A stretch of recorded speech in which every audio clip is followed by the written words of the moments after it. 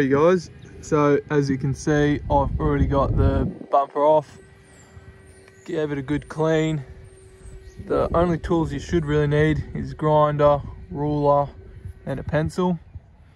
I'll be using them to mark out the cut I'm going to do, which is essentially this little bend line in the body there, the whole way along in a straight line.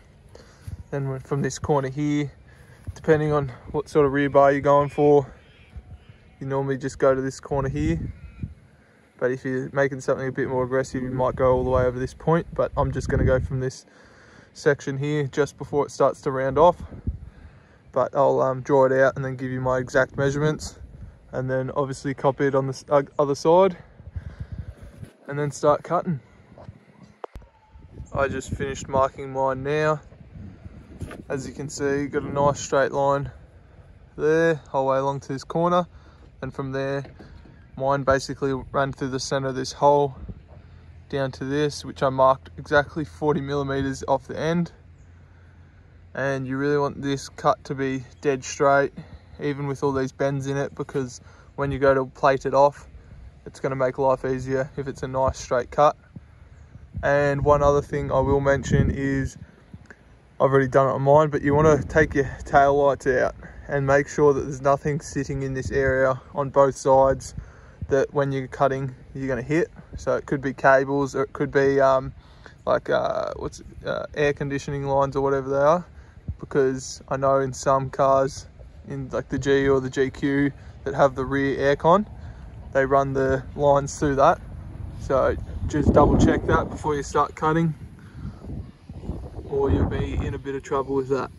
So I'm pretty much right to start cutting now.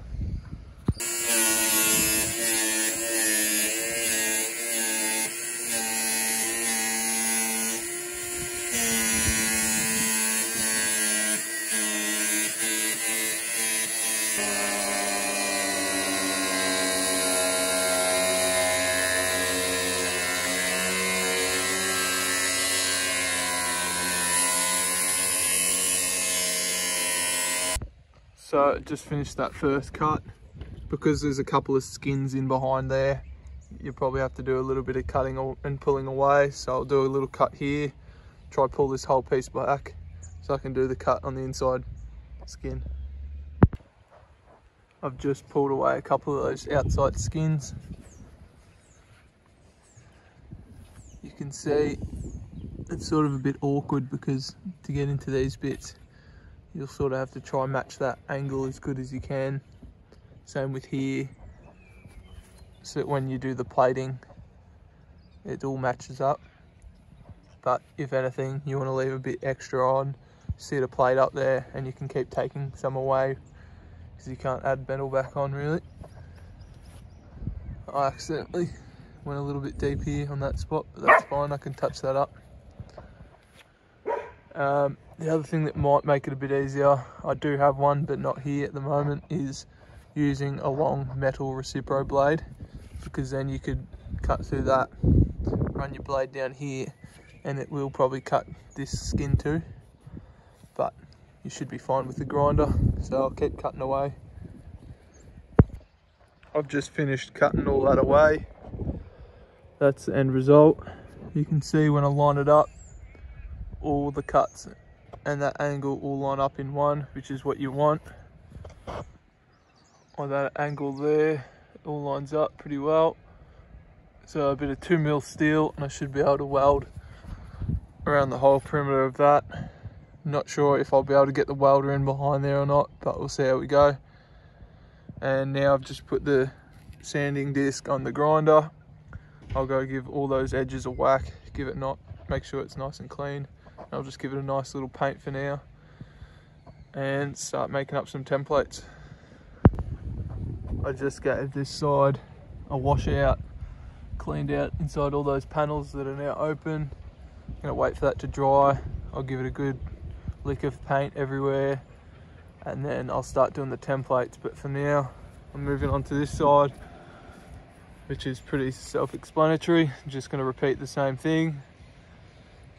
So yeah, I'll pick the camera back up once this side's cut and both sides are painted, and I'm going to start doing the templates. Alright, it got pretty dark after that last clip last night, so it's the following day. Obviously cleaned out everything I cut and gave it a spray on this side, come up really nice.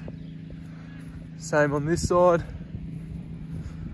all cleaned and painted.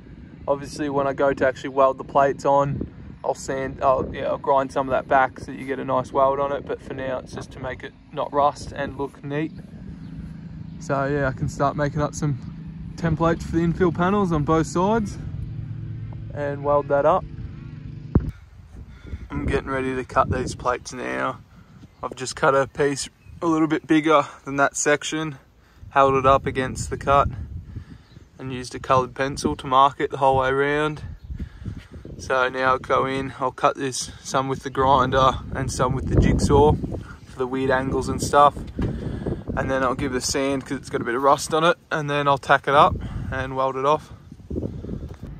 Going to be a bit hard to sort of show you one-handed, but this is the piece for the right side. Basically sits up like that roughly. So I'll be able to weld along that top piece, down the side, around the back, pretty much the whole perimeter of the whole thing. And then I'll sand that back, and then I'll go in from the inside of the car, put some sealer and stuff in the inside, paint it all, and it should come up pretty good. Because I've been driving around for a couple of days and this lets in a lot of noise, because this pretty much leads straight up behind the tail lights, which then goes inside, so you definitely don't want to leave these open. Alrighty, so I've got the plates ready, got the car prepped, but I've decided I won't weld it on just because I don't have enough experience, and because it's actually getting welded onto the body of the car, I just don't want to risk doing a shit job. So I've brought the car down to my mate's shop, Lumper Motorsport, down in Warrnambool. He's a gun fabricator, so I'll let him do his magic on it and I'll show you how it goes, and then I'll just do all the grinding and the finishing sort of thing and painting it. Got the car on the hoist now. Matt's just starting to tack up this first one.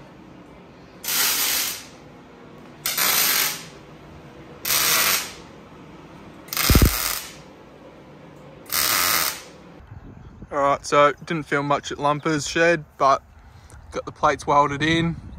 I've just got to grind it back a little bit. I won't grind it too much because I want to keep the strength in it. And then I've got some seam sealer, which I'll paint on the outside and then cover that with paint.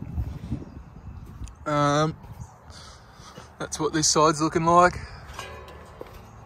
And then I've also got some expander foam that I'll put on the inside just to make sure there's no noise getting in or water or anything, just to sort of seal it up from the inside. And then that's the stuff I got for the seam sealer. Bit of paint and a cheap little paintbrush. And I've also got an offcut of my sound deadening stuff that I'll put on the inside too. And then it should quieten it right up. And then that's pretty much job done. Just finished up with the seam sealer on this side. Obviously it doesn't look super nice, but it does the job. And it's more about practicality with this stuff. Gets in all the little holes, if there are any, in the welds. And also adds as like a dampener to the noise. So I've done that pretty thick coat the whole way around, all underneath. So this side's fully done, just wait for that to dry. And just for reference, I got one of these tubes, 150 milliliter tubes, and I only used about half of that one to this side, so I probably only needed one to do both sides, but it's only about $18 a tube, so not too bad. I don't have anyone here to film me at the moment, so I'll try to do this one-handed, but basically all I did was cut the end of this off so it's got a big thick nozzle, and I just ran that around the whole perimeter. It does spread out pretty well, so you don't need too much. I probably put a bit too much on my first lot. Just do that the whole way around, and then I've got a little thin paintbrush, and you basically just spread it out, paint it on. This stuff should help against rust as well. And then I did all underneath.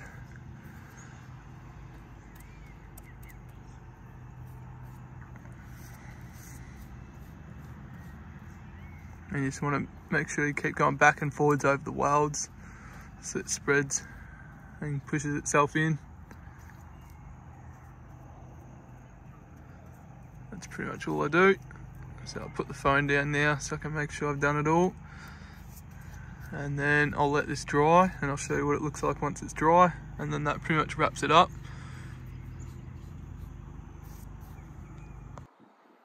Both sides are fully done. It's been a couple of days and I've done a fair bit of driving and can't hear any noise getting through. I've washed it a few times and there's no water getting through, so it's worked well. Pretty happy with the result.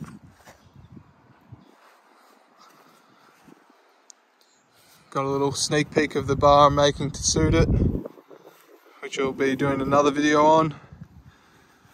But for now, that pretty much wraps up this video.